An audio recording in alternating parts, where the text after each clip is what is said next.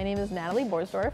I work at Terra Coffee as a barista and also the hired artist. I've been working here for about half a year, I think since September of 2019. Art-wise, what are some things you've done for Terra and also in general? So for Terra, I was hired on to do the menus. If you come into the store at the very front, there's our menu, and I painted that myself and I did all the lettering.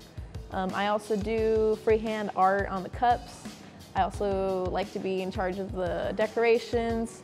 I do the signs, the chalkboard signs, our special drinks, our soup signs, and my personal work that I work on. I take a lot of painting classes at Delta, so I focus on like just acrylic paintings. Here's an example of one. I also like to do illustrations on my own time, and I'm working on some mural ideas for Terra specifically.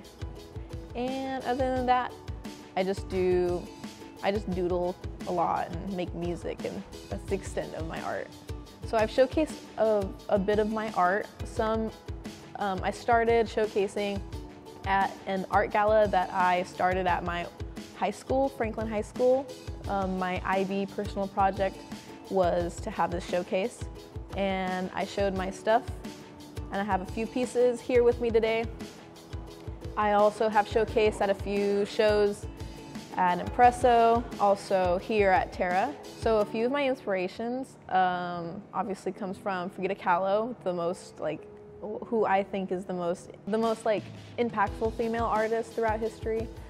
Frida Kahlo has made a lot of personally inspired art, which is what I strive to do, such as this. This is a really personal piece for me. And I feel like when I look at Frida Kahlo's art, I feel like I understand how her art is influenced by her emotions, and mine are too.